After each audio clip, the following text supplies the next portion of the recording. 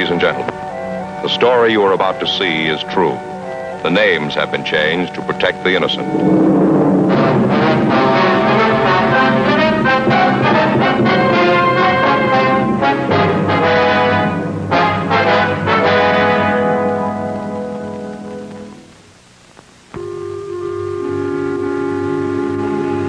This is the city.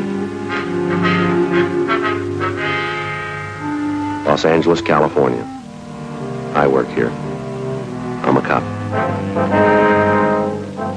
It was December 31st, New Year's Eve. It was cold in Los Angeles. We were working the night watch out of homicide, special duty. My partner's Frank Smith. The boss is Captain Lorman. My name's Friday. It was New Year's Eve. All available men were ordered to be on duty. It was a big night for some of the people.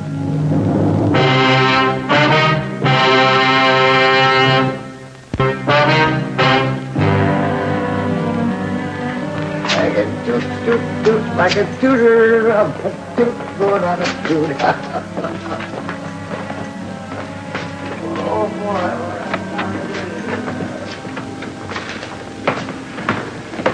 Joe, how's it going? Oh, hi, Jack. Pretty busy. How's it outside? Cold. Not enough to keep people at home, though. Rough night, huh? Looks like a wild one. Been keeping the complaint board busy. Seems bigger than the last New Year's. You're on with Frank and me tonight, is that right? Mm-hmm. Thought I was going to have it off. Wife had a little house party planned and everything. That's too bad. Maybe next time, huh? That's what I said last New Year's. Where's Frank? Just passed him down the hall a minute ago. Said he'd be right back. Yeah. Anything in the book?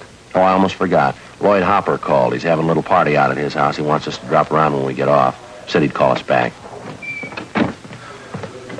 Hi, I just tagged by communications. Switchboard's lit up like a Christmas tree. They're sure doing a lot of business. Yeah, Joe was telling me. Just like last year, they're sure starting off strong. Yeah, 415s, 4127s. Calls coming in by the dozen. You know, I'd like to see it just once. People celebrating New Year's without tearing up half the town. I'll get it. Homicide, McCready. Oh, yeah, Lloyd. Uh-huh. Joe just mentioned it. Well, we'll try and make it. We know how things are tonight. Yeah, okay. Thank you. Lloyd Hopper on his way home. Says he sure hopes we can make it if we get off early. Not much chance of that. Yeah. I guess you can't tell. We might get a break. I don't know. Crowds are starting in pretty early. Good chance they'll break and go home right after midnight. That should get us off early. Yeah. That was the idea last year, wasn't it, Frank? Yeah. What time did you get off? 6 a.m. It's just like I told you. He threw the bottle right at me. He threw it right at my face. I thought he was going to hit me over the head.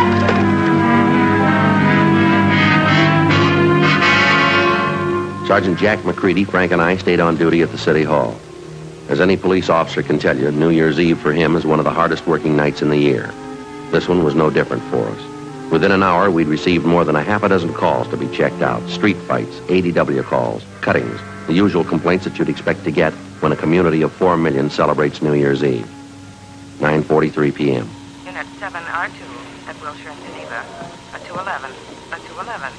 KMA 367. Roger, 7R2. Unit 1A12 at 83 Naylor Avenue. See the man. KMA 367. No stopping him, huh? 7R2. Yeah, it's a big night. Geneva. A 211. Homicide, Friday. Roger, 7R2. What's that? No. Unit 1A12. No, ma'am, no. No, you have the wrong division. If you'll wait just a second, I'll have you transferred. No, I'll have you transferred. You won't have to call back. All right, hold on, please.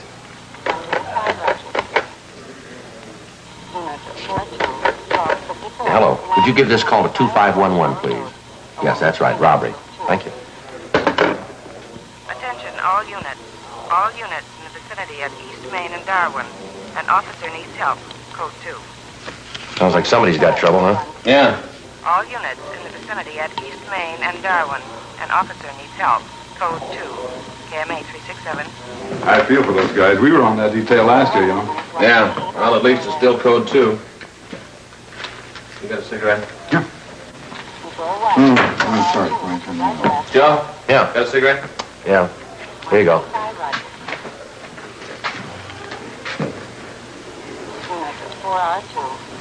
You got a Mac? Yeah. Homicide, Friday. No, Mac. He's not here now. No. No, I don't have him. No, I'll have him come right over, though, as soon as he does get in. Joe? Right. Yeah, just a second. Right, Mac. What? Got a Mac? You guys haven't got anything, have you? All units on frequency 1, stand by. All units on frequency 1, stand by. All units and 1A1. Attention, all units. All units. The call to East Main and Darwin is now a shooting. 1A1 handle. Code 3. It's us. All Come on. units and 1A1. Attention, all units. All units. Call to East Main and Darwin is now a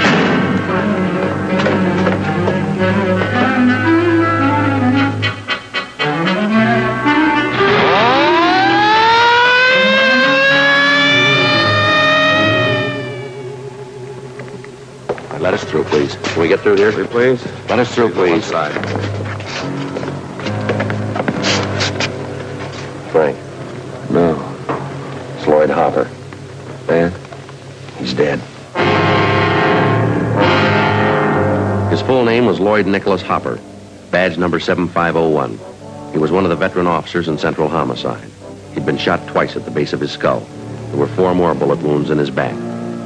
Frank got to a phone, called Homicide, and told them what had happened. Additional cruiser cars and more from Metro Reserves were immediately dispatched to the scene of the killing. They circled the area for a dozen blocks around and started a door-to-door search for the killer. Suspicious-looking pedestrians were stopped at every street corner in the area. 10:30 p.m. The ambulance arrived and Lloyd Hopper's body was removed to the county morgue. Along with Sergeants Lopez and Mitchell from Homicide, Jack McCready, Frank, and I continued checking in the immediate vicinity of the killing. We found no one who'd admit they actually saw the shooting. Half a dozen people in the crowd told us that they'd heard shots and saw Hopper fall to the pavement. They'd also seen a man standing behind Hopper turn and run down the street right after the shooting. No one had followed him. The man was described as medium build, wearing a dark suit and a dark hat. That's all they could tell us. With a possible description of the suspect, more men and cars were brought into the search for Hopper's assailant. 11:25 p.m. Frank and I met Jack McCready back at the office. Hi, Jack. You got anything? Checked out every store in the neighborhood that was open, not much. How about you? Pretty thin. Lopez and Mitchell turned up a newsboy. He told him he saw a guy in a dark suit running down the street. Yeah. Thought he saw the guy come out of that bar out there. We heard that too, Jack. We talked to the bartender. He doesn't recall the man. Oh, I almost forgot. Mrs. Hopper's been calling in. Wants to know where her husband is. Oh, yeah. I asked personnel to hold off notifying her. Thought maybe you fellas would want to tell her. You knew Hopper pretty well, didn't you? Yeah, long time. Family man? 3 kids. No. If you fellas don't want to tell her, I'll call personnel back. They can do it. It's all right. We'll tell her.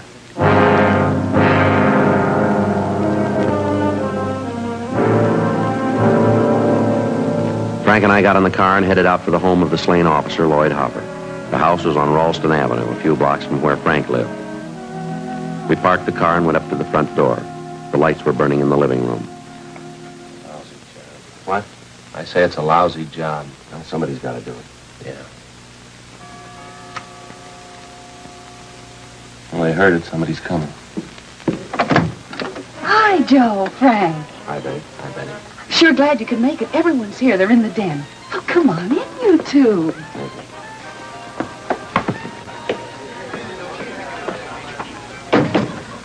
I'm still waiting for that wandering husband of mine. If he's not here by midnight, he's going to be in the doghouse for sure. Here, can I take your hats? No, thanks, Betty. We'd like to talk to you. Well, what's the matter? Can't you stay long? Not too long, no. Oh, that's too bad. Here, can I get you something? No, thanks, nothing. Have either one of you seen Lloyd? That's what we wanted to talk to you about, Betty. What? Would you like to sit down? What is it, Joe? Tell me. Well, he had an accident. Where is he? I want to see him.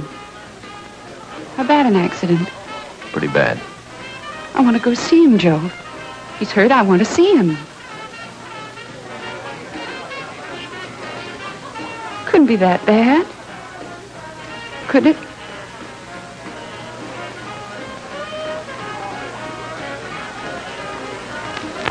Yeah. Please, Joe. Please, not dead. Tell me, Joe, please. I'm sorry. Thank God.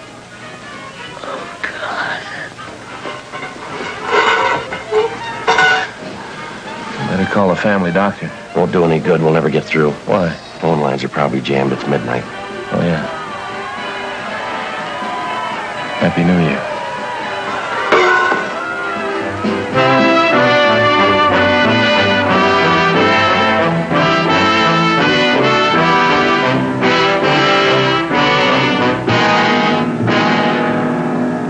a.m. We finally got a hold of the Hopper's family doctor, and he told us he'd be over as quickly as possible.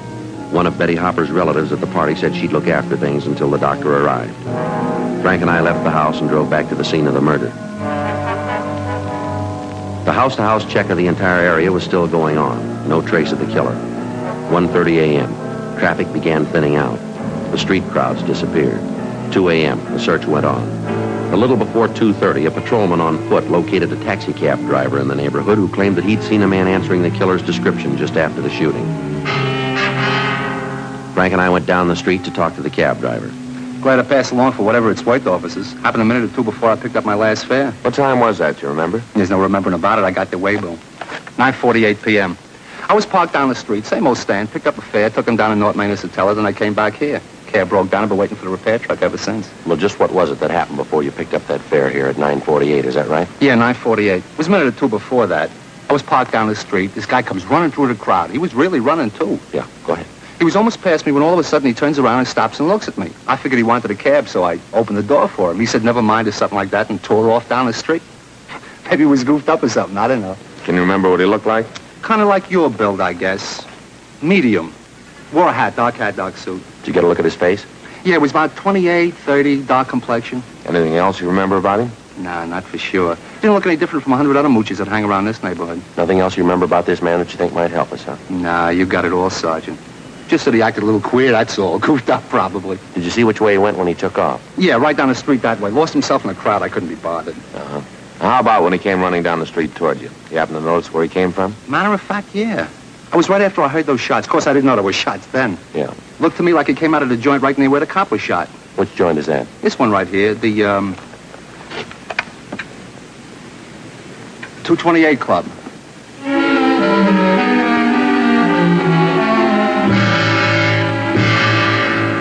It wasn't much, but it was the only lead we had to go on. 7 persons in the vicinity at the time of the shooting had volunteered the information that the killer had been a recent customer at the 228 Club, the neighborhood tavern.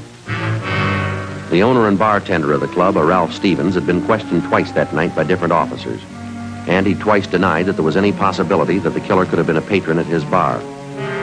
Stevens' denials didn't make any more sense than the killing itself. We made arrangements to have the cab driver we interviewed come to the city hall to check through our mug books for the suspect. By 10 a.m. the next morning, the body of the slain homicide officer Lloyd Hopper had been posted. 4 bullets were taken from his back, 2 from the base of his skull. Sergeant Udy ran the slugs through ballistics, where they were identified as having been fired from a .45 caliber Colt automatic. 11:12 a.m. Frank and I re-questioned the bar owner, Ralph Stevens. Now look, how long does this thing have to go on? I told you everything I knew last night. We know that, Stevens. It doesn't seem to jive with what the other witnesses saw. Well, maybe you better take it up with them then. I don't know anything about it. How come you're so sure the man we want wasn't in your place last night? It just wasn't, that's all. I know who I serve. I know who comes in. Pretty good crowd in here last night. You remember every one of them, do you? I told you I know my customers. I know who I serve. The guy you want wasn't one of them. That still doesn't answer it. How can you be so sure? Now, look, I'm not on trial here. You asked me what I know, and I told you. If you don't mind, I got work to do. We got some work to do ourselves now. We'd appreciate it if you'd cooperate with us. All right, if you want to know the truth, you're not good for my business here. Cops never are. Coming around asking questions, customers don't like it. It's no good for business, no good at all. Now, look, an officer was killed last night right outside your front door. Half a dozen people say the guy who did it was in here drinking. I run this place. It's mine. I say the man wasn't in here. Still like to know how you're so sure. I'm getting a little tired of this. I don't have an office down at the city hall to lounge around in. I've got work to do. How about leaving, huh? Maybe it's about time you get this straight, mister. This one's about a killing. It happens to be our job to check it out. Now, if you don't want to talk here, we can make it downtown. I hope you don't think you're scaring me. I've owned bars before. I've had it out with cops like you. You're not scaring me a bit. Nobody's trying to scare you. We want a few straight answers, that's all. You mind leaving? I got work to do. I told you that before. All right, suppose you get your coat. We'll talk downtown. Not before I call my lawyer. Go ahead and call him. Where's your coat? Oh, why do we have to have trouble? I haven't got any beefs with you. No trouble, Stevens. We have to get to the bottom of it, that's all. Like to have you cooperate. Maybe the guy was in here last night. Came in a couple of times, that's all. I didn't want it to get out. Bad for business, those things. Can't afford it. Keeps customers away. Then the man was in here last night, huh? I wasn't trying to cover for him. Hardly know him. I just didn't want it to get out. I got a right to protect my business. Who is the man? Harry Talmadge. He's a hophead. If he did it, it probably wasn't his fault. How do you mean that? He was hyped up last night, uses heroin. He probably didn't mean to shoot. Where do we find him? I wouldn't know if this is right. It's an old address. What is it? Fairview Hotel. Try there.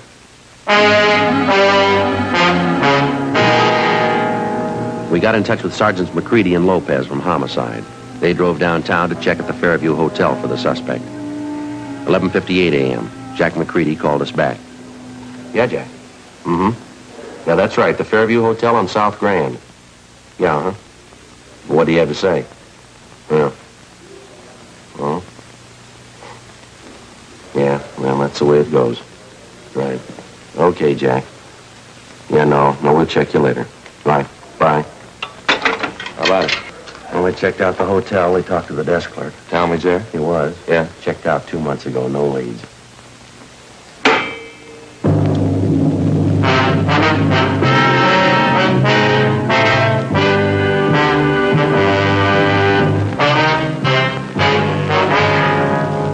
p.m., New Year's Day. After we found that the suspect, Harry Talmadge, had checked out of the Fairview Hotel months before, Frank and I went back to the office and ran his name through R&I. The information given us by Ralph Stevens, the owner of the 228 Club, was apparently correct. The record on Talmadge showed that he was a confirmed user of narcotics. He'd served 2 brief terms for illegal possession of narcotics and another short term in the county jail for petty theft. We got out a broadcast and an APB on Talmadge. We checked out all his known friends and relatives, the places he frequented, hotels and boarding houses that he'd stayed at. No leads. With the help of Lieutenant Bigham in narcotics detail, we finally found the trail most likely to lead us to the suspects, the peddlers who were suspected of supplying Talmadge with narcotics. They were to be kept under 24-hour watch. 3 days passed. No results. Monday, January 4th. After Frank and I went to the funeral and burial services for the murdered officer, Lloyd Hopper, we checked back into the office. I don't know, Joe. I don't take much to funerals. Not a cop's funeral, anyway. And I don't blame you. His wife, Betty, seemed to look a little better, didn't she? Yeah. Seems to be bearing up pretty good, considering. Frank, Joe. Hi, Jack. Hello, Jack. That young fellow you told me about. He phoned me, Frank. Is that right? Did you give him the information? Yeah. He wanted to know all about taking the police department examination. Who's that? Oh, one of the neighborhood boys. Nice kid. Wants to get on the force. I told him to apply at room 5, City Hall, any weekday. He could make out his application then. That it? Fine, Jack, thanks. They got the recruiting campaign going now, huh? Yeah, I guess so, Joe. Taking applications from all over the country. I got it. Homicide, Friday. Oh, yeah. Mm-hmm. Oh, just a second. Yeah, go ahead. Uh-huh. Donaldson, huh? Donaldson? Yeah, huh? I got it. Okay, fine. Yeah, thanks. It was Bigham in narcotics. Might be something. What's that? Well, he got a line on one of the mules who used to push heroin to Talmadge. A guy by the name of Donaldson. He's been sounded out. He's ready to talk to us. This Donaldson was close to Talmadge? Supposedly, yeah. You know where Talmadge is? Let's ask him.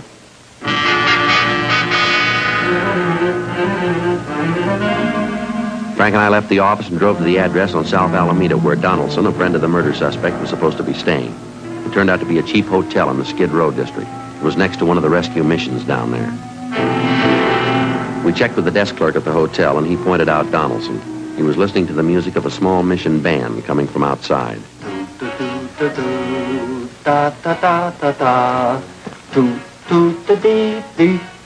Excuse me. Excuse me. Yes? Your name Donaldson? Yes. We're police officers. This is Frank Smith. My name's Friday. Surely. Isn't that nice, Sergeant? Music from the mission. Sure do like it. I even go over and listen to the sermons. Do me a lot of good, especially the drum. I understand you're not pushing junk anymore, Donaldson, that right? Call me Biggs. Name's really John, but everybody calls me Biggs. No, I hadn't been pushing junk, not for months, all through with it. When's the last time you saw Harry Talmadge? A couple of weeks ago. I'm not much of a Harry anymore. Like I say, I've been spending a lot of time at the mission. Hearing the sermons changes the way a fella does things, you know. Reason I moved in here close. Yeah. A man's got to turn good sometime during his life. I figure it's time I start living by the word. Hey, that's nice music, isn't it? Yeah. Do you have any idea where we might find Talmadge now? I might have a few ideas on it. I don't know. Say, I guess neither one of you fellas use snuff. No. No, thanks. Don't bother you, does it? I know the last boarding house Harry stayed at, if that'll help any. Place out on 12th Street. I can give you the address. Is he still there, do you know? Don't think he is, no. Matter of fact, I'm sure he's not. I wish Harry'd come around and see me. Like to get him interested in the mission. Get him listening to the sermons. Might help him. Did an awful lot for me. You say you saw Talmadge about 2 weeks ago, huh? Well, not quite 2 weeks ago. It was the day after Christmas. Came down here and wanted some money. I couldn't give him any. That's when he told me he was moving. Going to move to some rooming house up around the City Hall section up there. You mentioned any address? Not that I can recollect, no. Sure is nice music, isn't it? How about some of his other friends, Biggs? Think they might be able to help us? Well, Duke might help you. Harry and Duke are still great friends. Duke sees him more than I do. Where do we find this Duke? You know the Penny Arcade down on South Main? Right down from the train depot there? Yeah. That's where Duke works. He's a janitor there. I've been trying to get Duke to come to some of the mission meetings, too. He sure couldn't stand it, old Duke. Well, thanks very much, Biggs. Not at all, Sergeant. Always glad to help out. Look at that now. All out of snuff. Say, you couldn't see your way clear, could you? Yeah. Here you go, Biggs. Oh, that's sure Christian of you, officer. I'll handle this just like a personal loan. That's all right, Biggs. Don't say anything about us talking to you, will you? Not to anyone. No, sir, I won't. You can trust me. Say, when you see Harry, you give him a message, huh? Yeah, what's that? You tell him to come and see me. I want him to show up at the meetings, hear the sermons. Could change everything, Sergeant. Could give him a new life, a new soul. Think of that. A brand new soul for Harry. Yeah, he could use one.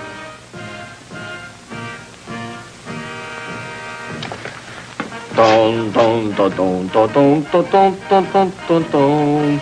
Boom boom boom boom boom boom boom boom boom boom. 3 p.m. Monday, January 4th. We drove down to the Penny Arcade on South Main. Harry Talmadge's friend Duke wasn't there. The manager of the place gave us his home address, and we left to check it out. Duke wasn't at his home either. We staked out the place for the rest of the afternoon, but he failed to show. At 8:30 that night, officers from Homicide came out to relieve us. Frank and I stopped for dinner, then we went back to the office. 10:05 p.m. You want to grab that, Joe? Got it. Homicide, Friday. Yeah. Oh, he did, huh? When? Uh-huh. Did he say anything? Yeah. All right, wait a minute. Okay, go ahead. 1727. That's west. Right, I got it. Apartment 3. Okay. Right. Okay, right away. Anything? Duke just came home. They talked to him. They get anything? Talmadge's address. Yeah. Duke says he's there now.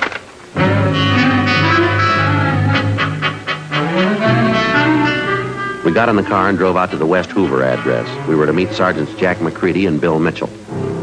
1727 was an old two-story apartment house. Apartment number 23 was on the ground floor at the rear of the building. While McCready and Mitchell covered the rear exit, Frank and I went in the front way.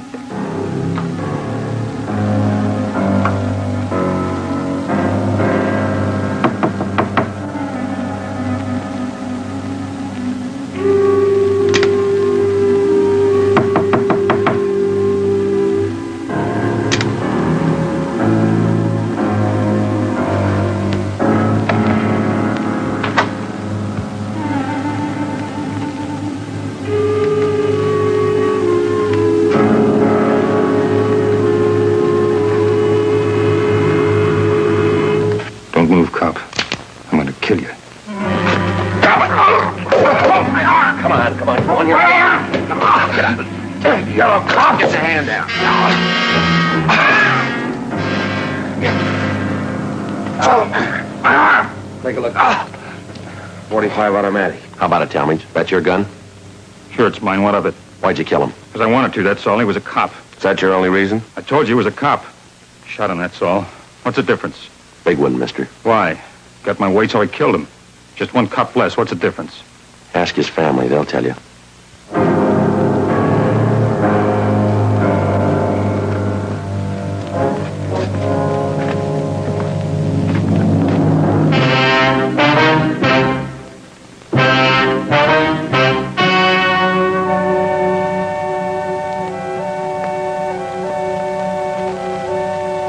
On March 26th, trial was held in Department 92, Superior Court of the State of California, in and for the County of Los Angeles. In a moment, the results of that trial. The suspect was tried and convicted of manslaughter, which is punishable by imprisonment in the state penitentiary for a period not to exceed 10 years.